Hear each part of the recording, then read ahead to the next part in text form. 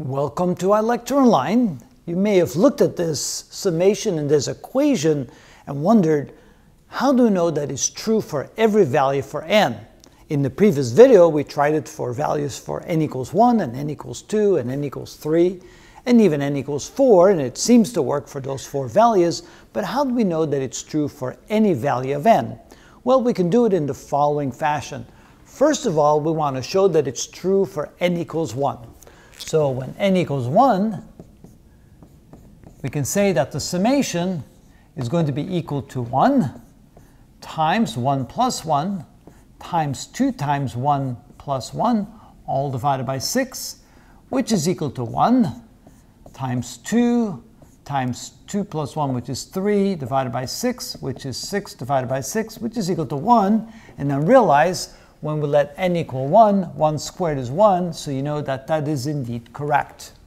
So now let's assume that it's true for n equals n. Now all we have left to do is show that it's true for n equals n plus 1, for one more.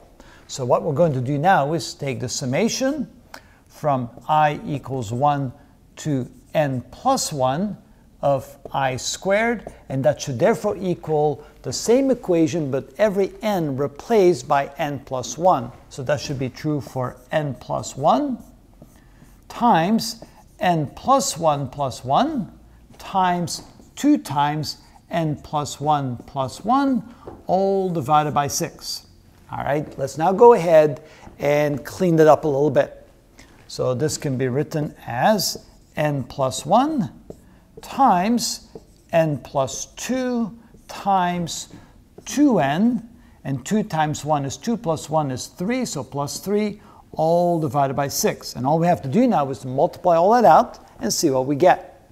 So this is equal to, let's first multiply these two. We get n plus 1, multiply times n times 2n, which is 2n squared, n times 3, which is plus 3n, 2 times 2n, which is plus 4n, and 2 times 3, which is equal to 6, and the whole thing divided by 6.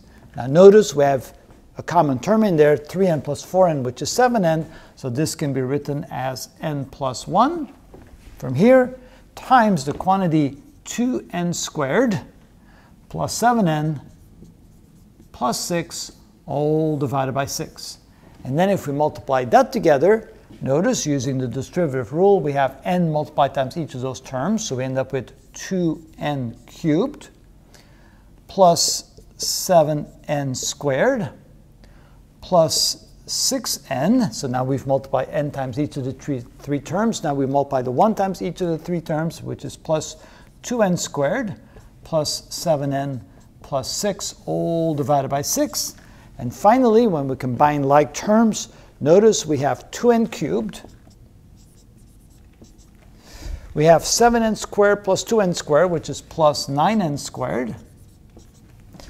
We have 6n plus 7n, which is plus 13n. And we have plus 6, and the whole thing divided by 6. So this is what we have when we let n be equal to n plus 1. Now what we can say is the following. We can say that the summation from I equals 1 to n plus 1 can be written, I forgot something, of the I squared can be written as the summation from I equals 1 to n, instead of the n plus 1 of I squared, plus the very last term, which would be n plus 1 quantity squared. And if this equals this, then we verified that it's also true for n plus 1. So let's go ahead and do that. So we already know that this initial summation is equal to what we have over there. So therefore this is equal to n times n plus 1 times 2n plus 1, all divided by 6.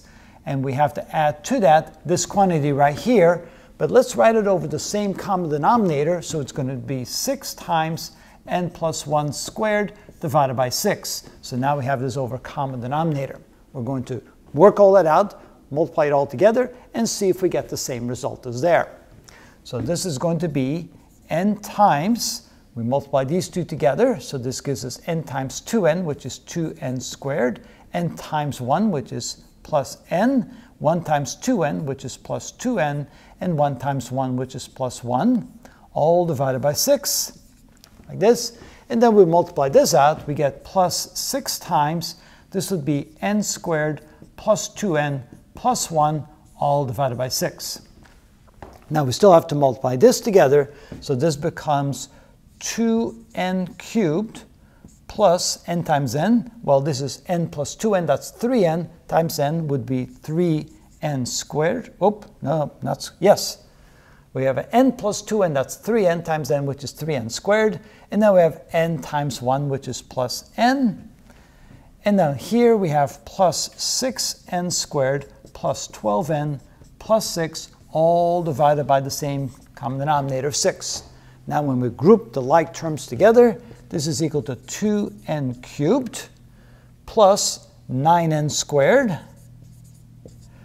plus n plus 12n, which is plus 13n, plus 6, all divided by 6. And notice if I take a look at this, and take a look at this,